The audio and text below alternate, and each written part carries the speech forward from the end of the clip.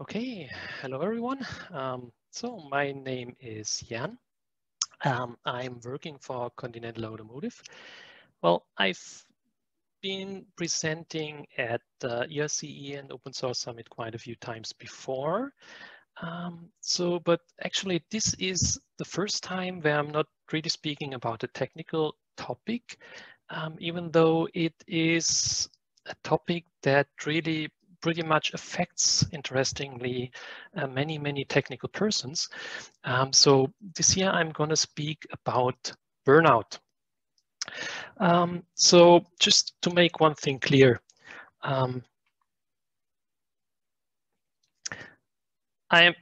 it's not my intention to give a medical or scientific correct description about this topic. So I'm not a medical doctor, neither a psychologist nor a therapist. I'm an engineer, and this is basically the point of view from which I would like to look into this topic. So it's really pretty much, as you will see from my own experience, I would like to dive into this topic and, well, at the end of the day, raise a bit of awareness of this thing, which is actually becoming, unfortunately, a increasing problem. So before we go on, let's have a brief look at the agenda. So actually, I would like to start to give you a bit more background why I decided to present about this topic. Well, we will look into what is burnout, how does it look like, and how can we spot it. We'll have a closer look about the symptoms and how they evolve over time. We'll talk a bit about how we can deal with burnout, and for all these steps, we'll just not look into from one perspective. We'll try to cover this from different perspectives, like from the perspective of a affected person, from a coworker, or from a team lead. So how can we deal with the things, and how can we help out?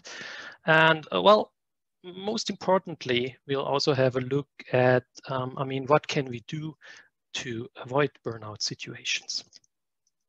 Okay, so, well, first of all, why did I decide to talk about this topic? Actually, I thought about this quite some time, but I never really got the motivation to make a presentation about this. And then at this year's FOSDEM early this year, I saw a presentation by Andrew Hutchings, which was called Recognizing Burnout. That was a very good presentation. So thank you so much, Andrew, for giving this presentation. And that finally got me the motivation to go ahead with this talk. So at the end of the day, as you can imagine, my motivation is coming from personal experience. So I felt burnout some years ago, and I had to take some time off, actually. At the end of the day, I've been quite lucky, even though it was, I have to admit, a very unpleasant experience. And well, during that time, I've been a team leader responsible for a team of engineers. And well, after my personal experience, I decided that I will do the best I probably can to avoid that one of my team members is going to a similar situation. And what happened is actually then one of my team members suffered a burnout. And to be honest, this is still something that bothers me and makes me thinking, because you all think, what could I have done better? Is there something I could have done? And I think this is for me still more bothersome than my own experience, that I was not able to avoid this unpleasant experience for my team. So this gave me the motivation to look into this topic. I did a lot of reading. I talked to many people, to many affected persons, to just discuss the experience. And what I realized at the end of the day, there are actually many affected persons. So that was really surprising, that many people, even of many of my friends, actually knew about this topic, have been affected by this topic, or at least know someone who was affected. So I easily realized that this is definitely becoming an increasing problem. But at the same time, I could also see that there is still a big lack of awareness in communities, also in companies. People do not really know how to deal with burnout and do not really have a feeling what burnout really is. And this is the intention of this presentation, to give a bit more background and to raise the awareness about this topic. Okay, so first of all, we're going to start with a question: what is burnout?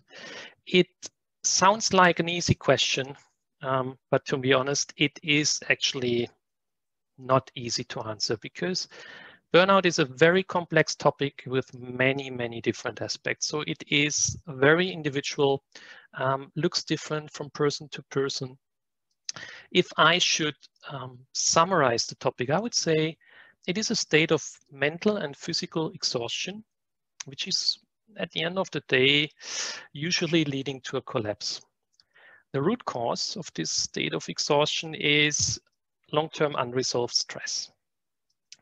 And when you do a bit of reading, you will often read the definition of long-term work-related stress. And I highly disagree with this definition. So I would say it is not necessarily work-related stress. At the end of the day, the cause is stress.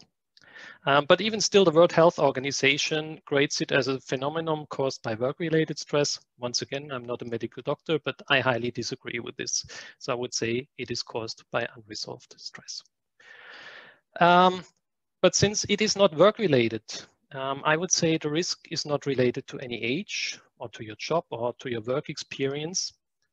It can basically hit each and anyone. And well, how does it look like pathologically? The symptoms are, at the end of the day, in my opinion, not distinguishable from a depression. What might be different is the context. So the root cause is stress related, but the symptoms are very, very similar. So now that we say it is similar to a depression, so we might get an understanding that we're talking about a very serious disease. Well, still there is raising awareness, but we're still on a way to understand this problem. And just to prove that there was lack of attention for quite some time, even the World Health Organization did not grade burnout as an official disease before 2019. So just last year, burnout has been added to ICD-11, which is the 11th edition of the International Classification of Diseases. So that means that just 1 year ago, World Health Organization put burnout on their official catalog of diseases. So, okay, now that we talked a bit about what is burnout, I would like to start with a couple of risk factors. So, because that was the thing, what I started with when I tried to understand this problem. And when I realized that there are so many people affected, I tried to understand what is the root cause? Why are so many people suffering burnouts these days? So I tried to figure out what are the risk factors that are causing stress and frustration. And basically stress and frustration is the root cause for burnout situations. So let's have an overall look of which risks we have nowadays. So a big issue I see is that nowadays we are always on. We are constantly available for each and anyone. You know, we have smartphones, we have computers, we can be reached by social media, by email, by phone, everywhere at any time. And I mean, this was not the case 20 years ago. And nowadays, it's really that you have actively to take some time off. So you have to actively decide that you don't want to be reachable or that you do not want to communicate. So this is definitely a big risk, that we are always reachable and have to actively take a step back. At the same time, we have a big information overload. We have so many options to get information. We have to deal with so many different sources of information. We have to grade that information. And together with this constant availability, I mean, we our mind has to deal with that. This is very stressful for us, and we need to, well, we have to learn to take our time off. Another issue I see, and that's actually also very interesting, is bad communication. What I find interesting here is that, I mean, we have so many new ways to communicate. So we are always reachable, we are always on, but we just use all these options for communication just the wrong way. Instead of just efficiently exchanging the information that is needed, we always put the pressure on us that we need to communicate, that we want to be reachable, and that we exchange information even if it's not unneeded. So it's a bit that we have so many options to communicate, but we just use it the wrong way. So I think this is a big and growing problem in our society, and definitely one of the root causes why so many people are suffering stress-related diseases. So for sure, there's many other personal risk factors, and it's not just one factor. So usually it's a combination of things, right? So from a personal perspective, what is always a risk is a high workload. So it's not just a high workload, but high workload can always be a risk. For sure, stress, and once again, not only work-related. Extremely high ambition can be a risk, because if you have high ambition, and this is the case for most of the technical people, it's hard for you to take a step back, and it's hard to accept that you need a break. This definitely can be a risk. Another risk is that you do not really take your time off, and it's not about the amount of time. So when I prepared that slide, I discussed a bit with a friend, and originally I wrote here not taking enough time off. And during the discussion, we came to the conclusion that no, it's not about the amount of time, it's about the quality of time. So you need to take your time off. That would mean you don't read your emails, you switch off your phone. So you just take the time for the things you love and you're interested in. So it's about the quality of the time you have. Because if you don't do that, you start mixing up job and spare time. And this is definitely something very problematic and is also a well-known cause for stress. So for sure, there are also risk factors that can be given by a company, by a team, or by working together in a community. And also the first point here was given by a friend of mine, and I think it is a very good point. This is a classic, specifically in companies, that you have unclear role definitions, or the tasks that are put on a person are not fitting the specific role. Because that might cause that people feel overwhelmed with the tasks they have to do. They might get frustrated because they don't have an idea what is really their role or what is expected from them. And this is definitely a risk, because this can come without any intention. So, I mean, if you just start up with a new team, you don't do the proper role definitions. So you just forgot something. There was nothing you actively did wrong. It's just something you forgot, but that could cause stress and frustration, because people just could not deal with the tasks they get on their desk. Another point is missing appreciation. This is also very important and a common thing in companies. I mean, you need to receive some appreciation for the work you do. And I mean, it's not just about the appreciation being there. It's about, I mean, the appreciation has to be actively communicated. And I mean, if you don't receive appreciation for the work being done, you get frustrated and you get stressed out. I mean, both topics that I mentioned here before are also closely related to leadership in a community or in a team. So if you have bad leadership or lack of leadership in a team, this will definitely influence the way of working.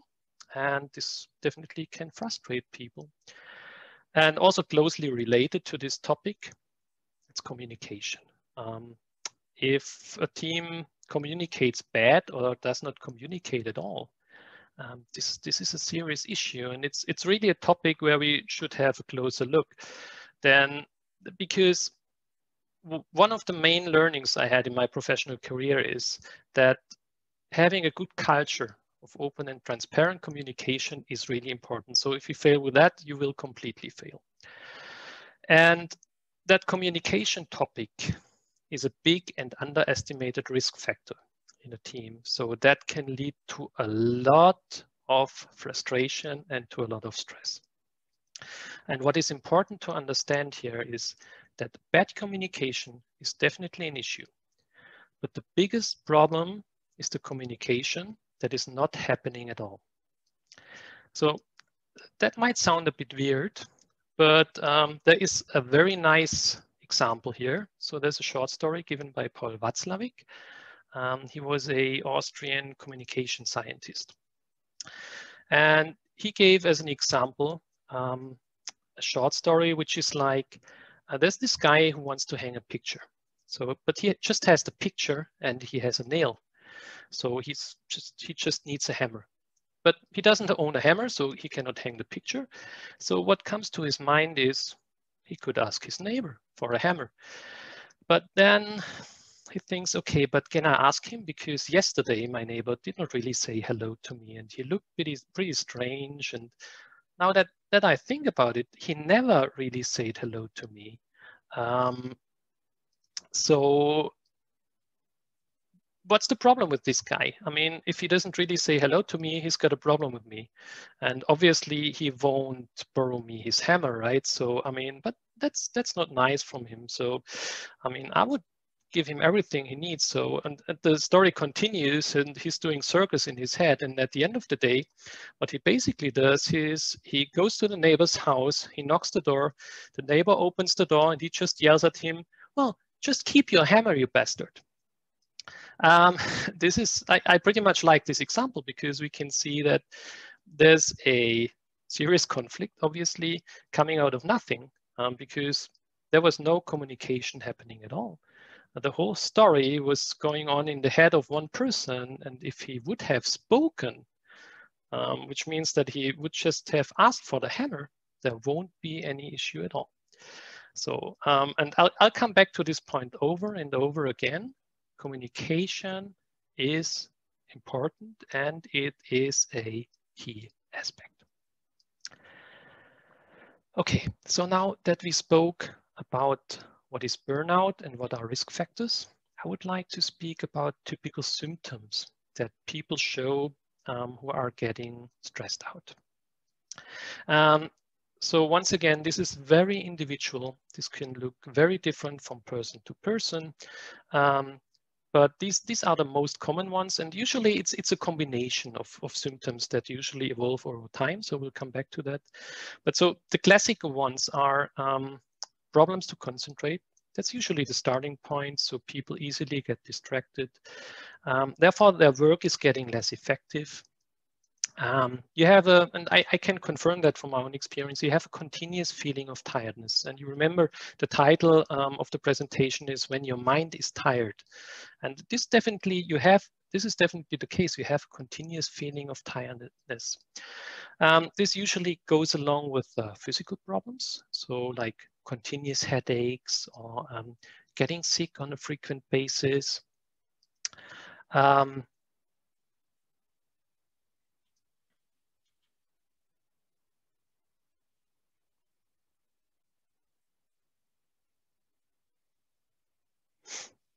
So also a very common thing is that you have sleeping problems.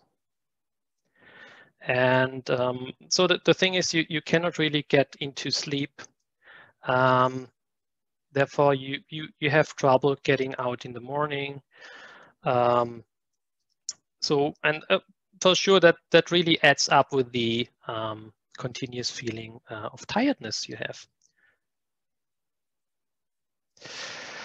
So for sure, there are also some real more serious problems like losing interest in activities like sports and hobbies. So this is basically when you come to that point, you're definitely getting into serious trouble because these are typical symptoms of a depression. So if you lose interest in things that have been important for you before, this also usually goes along with the reduction of personal contacts. Also, many times other changes in behavior, like the extroverted person getting introverted, calm person easily gets stressed.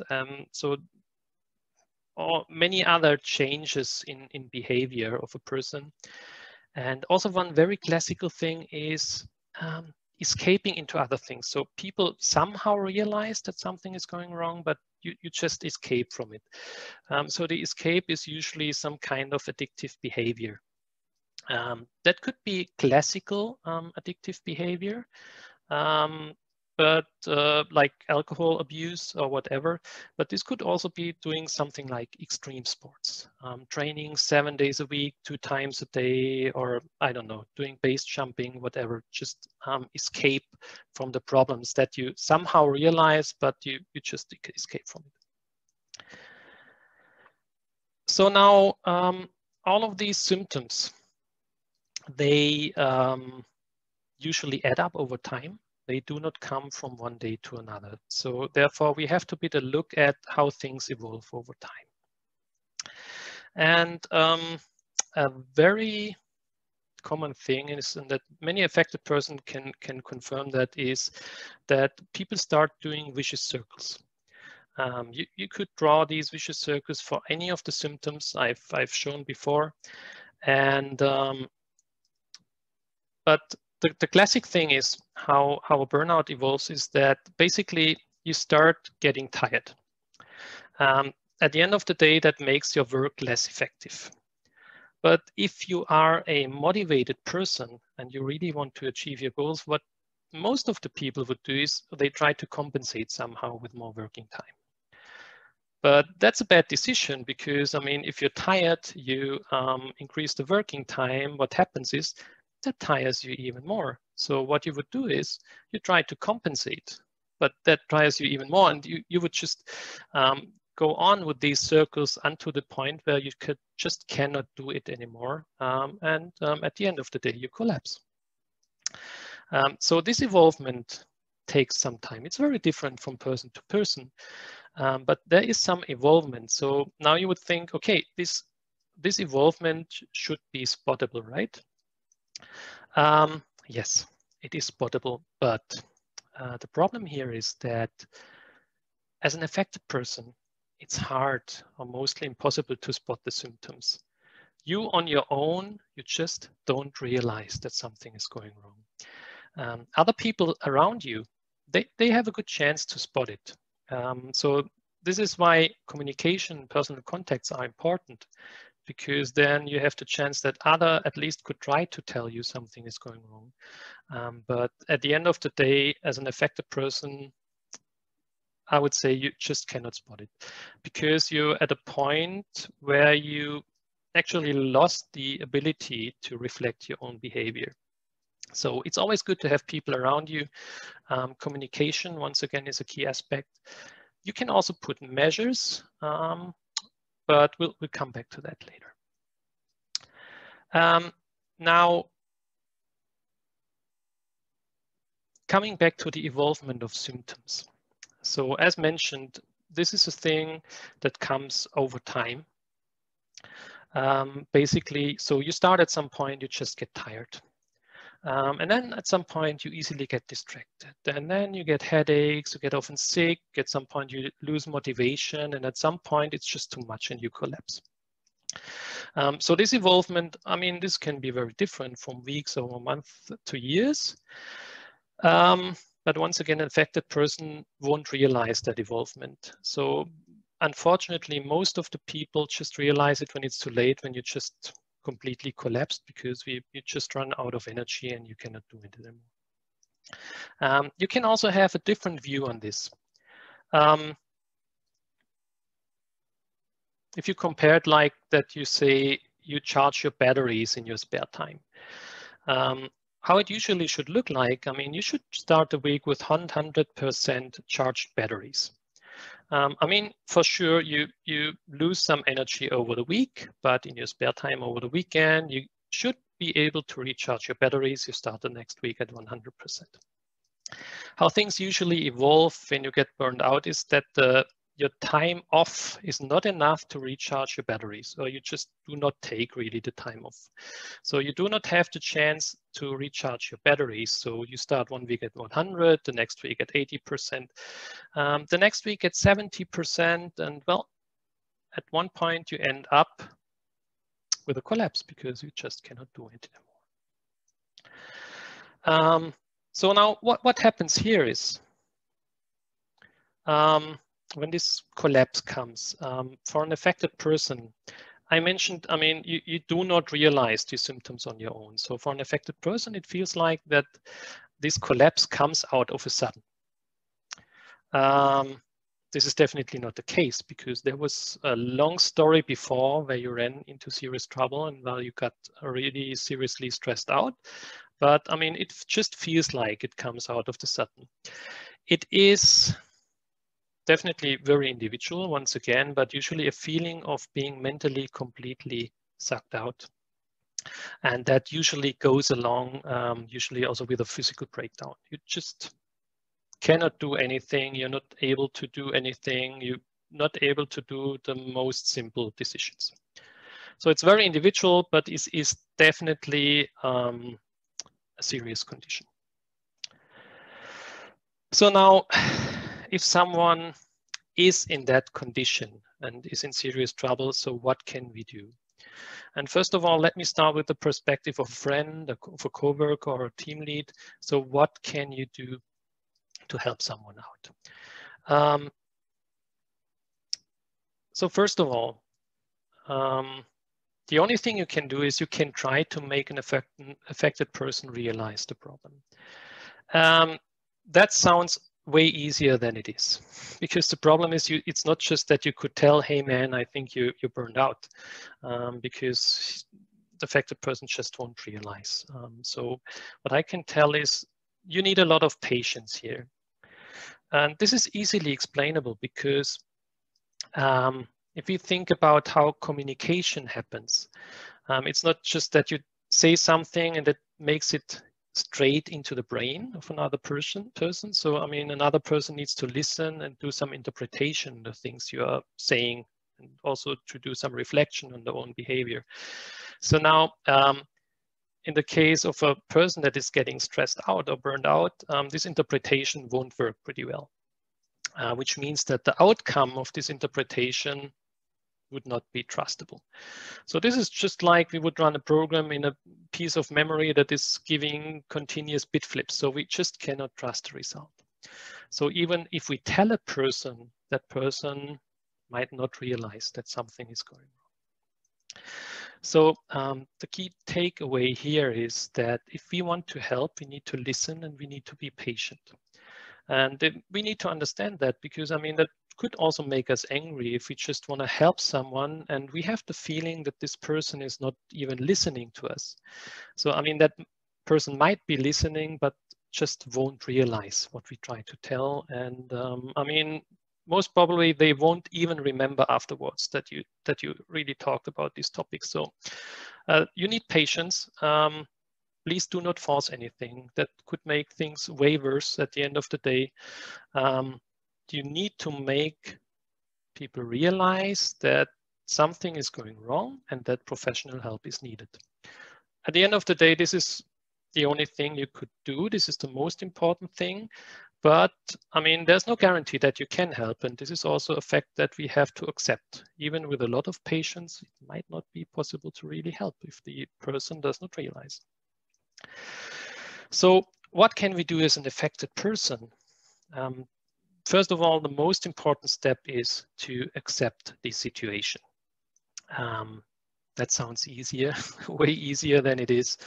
But once again, the problem is you're in a state of mind where you cannot really reflect your own behavior. And I mean, you would realize when you really collapsed, and as already mentioned, that for you on your own, that collapse come out of a sudden. So you need to think, okay, what went wrong? And you need to accept that situation. It is important to understand that you're not a loser, you did not fail at all, because you have this feeling of you're like a loser, but this is not the case. You're not alone. You're suffering a serious disease that others have suffered before. This is something you have to accept, and you need to come to a state where you can talk about the situation. And this is pretty much the basis for all the next steps you could probably take.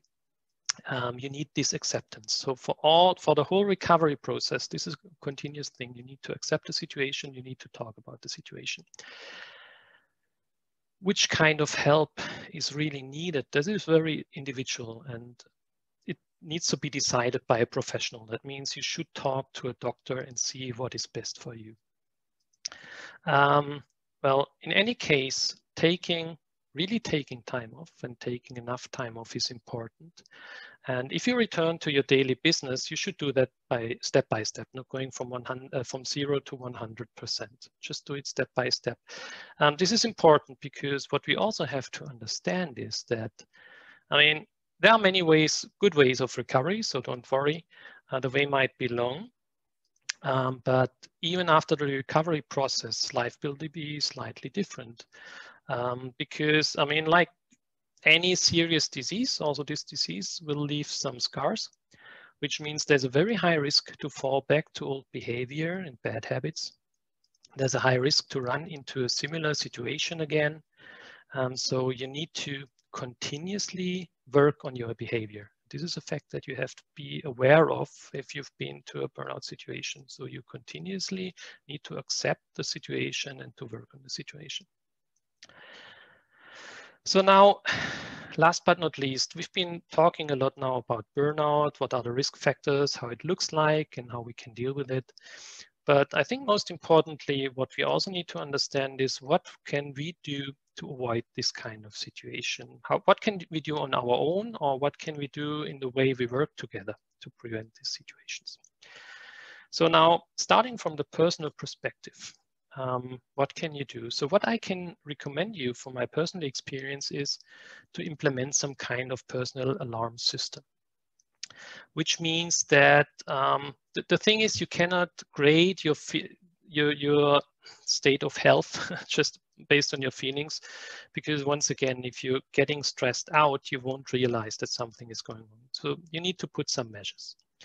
So what I really recommend is think about what is important for you in your life. What are the most important things? So for me, most important thing is to spend time with my friends and my family. And I also want to spend time for doing sports. So I'm a cyclist, I'm into cycling. So training means a lot to me. That is really relaxing me. So I really want to do that to relax. So now what happens if I lose energy or if I do not have enough time? For sure, I would skip sports just to be able to spend still enough time with friends and family. And this is basically the step where I realized that things are getting risky. So I need to take countermeasures, because what would happen in the next step, if I lose even more energy, I would also skip time with friends and family, and then I'm already in a very serious situation. So I would need to take countermeasures. So I really recommend to implement some kind of alarm system, and most importantly, also make others aware of your alarm system, so others could spot that some things go wrong. Like for me, if I won't show up for training, for cycling for a few weeks, I mean, the guys I'm training with, they would usually realize that something is going wrong, and they would talk to me and ask me, why don't you join us for the training? So this alarm system is a pretty simple thing. I mean, for sure, it's not a silver bullet, but it helps a lot to put some measure in your daily life. Well, there's definitely more you could do. Once again, take your time off and really take your time off. I mean, that means turn off your phone, don't read emails, just take your time off. Do not focus all your passion on your job. This is also something I could tell you from personal experience. What I always try to do is to do something at the same or even higher level of passion. So the same passion I bring into my job, I want to bring it into something else in my spare time, just to have some countermeasures in your spare time. And for sure, I mean, whatever you do, this cannot avoid frustration or conflicts. This is natural. I mean, when we work together, there will be conflicts and there will be frustration. But you should talk about it. I mean, once again, communication is a very important point, and we learned that communication that is not happening can be a serious problem. So, but what can we also do when working together? Like what can co-workers do? I mean, at the end of the day, we should have a culture where we value each other, where we talk to each other, where we listen to each other. This is very important. And what we can also do as a co-worker, for sure, we can spot changes in behavior. So if we see that someone is getting tired or getting sick on a frequent basis, or just shows changes in his usual behavior, then we should talk about it. I mean, for sure, once again, we need patience. We need people make realize, but we could talk to others. We could talk also to other team members. We could make the team lead aware. So there's a lot of things we could do if we spot serious changes in the behavior of a person. So, and another important point, we also should look at the leadership perspective. So what could a team lead or a community lead do to avoid that team members are stressed out? So most importantly, and I've mentioned this before, I think it is important to establish an open and transparent culture of communication. Yes, this is a leadership issue. You need to give people the feeling that, I mean, they can speak up, they can talk about their problems, and you should be a good example. I mean, it doesn't help much if you tell people, talk to each other, and you do not talk to people. That does not make any sense at all. So it is also specifically up to a team lead, to a community lead, to establish a good way of communication. For sure, you need make people feel valued. So we talked about this also for the risk factors. If people are not feeling valued, they get frustrated.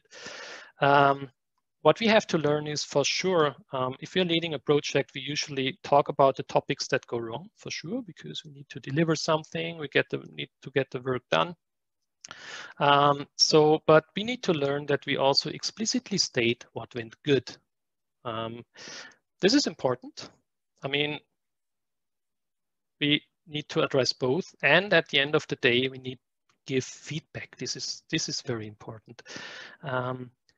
Positive and negative feedback, but giving no feedback at all is the worst thing you could possibly do.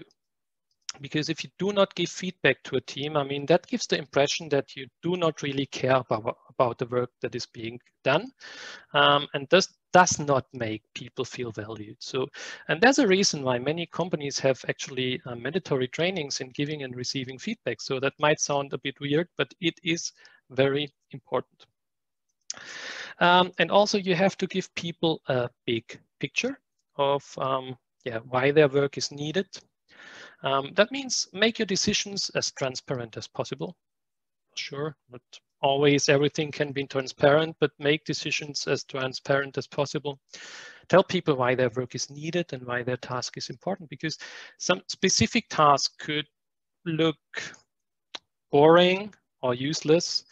But if you understand that this is a very important puzzle piece for the big picture, then, I mean, this gives just a completely different motivation to get that work done, because you know it is important and you know why it is needed. I think it's also in the responsibility on the leadership level, that you make sure that people take enough time off, and not just taking the time and really taking the time off. So it's not just, once again, about the amount of time, it's really about the quality time they are taking off. And I mean, as a team lead, you need to make sure that your guys take the time off. And I've done this before. That could include that you just switch off their email or their VPN access just to make sure they take their vacations. If there are conflicts within a team, we need to understand and address it. I mean, conflicts are natural. We just need to understand it. And if we have continuous conflicts, we need to understand the root cause. And I mean, for all the things that go wrong in a project, it's easy to find a culprit, and this is usually what happens. People just try to find a culprit. No, what you should do is go and find the root cause. I mean, it's like one of the main rules of engineering is a problem that you do not understand will always hit you back very badly. And this just does not apply for just technical topics. I mean, this is just the main rule. We need to understand problems so we can address and we can solve it. Also, a topic for team leads is spot changes in behavior, for sure. If you see that one of your community members, one of your team members shows a different behavior than usual, talk about it, try to address it. And last but not least, I know it's a difficult topic, but we need to give people enough time for their task. For sure. If we work on a project, if time is running out, we're hitting a deadline, and I know we all like deadlines, right? Specifically that nice whooshing sound they make when they pass by.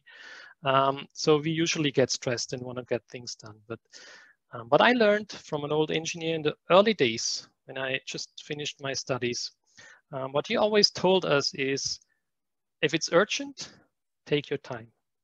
And that means for sure that won't change the urgency of the topics, but just remember, take your time to think properly of what you need to get done. And this is something, I mean, from a leadership perspective, you need to make sure that your team has the proper time and the proper environment, even if things are getting urgent. Okay, so this was basically a lot of topics related to burnout. So let's quickly try to summarize what I've been talking about. What have we learned? So at the end of the day, we have learned that burnout is a complex and a very serious topic. So once again, it is very individual. It looks different from person to person, but there's a lot of things we can do. So we have learned that there are symptoms that are evolving over time, but these symptoms are really hard to realize or hard to spot for an affected person.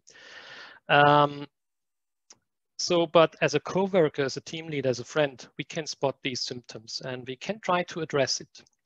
But also remember here that this is a continuous effort and it needs patience because the affected person might not realize.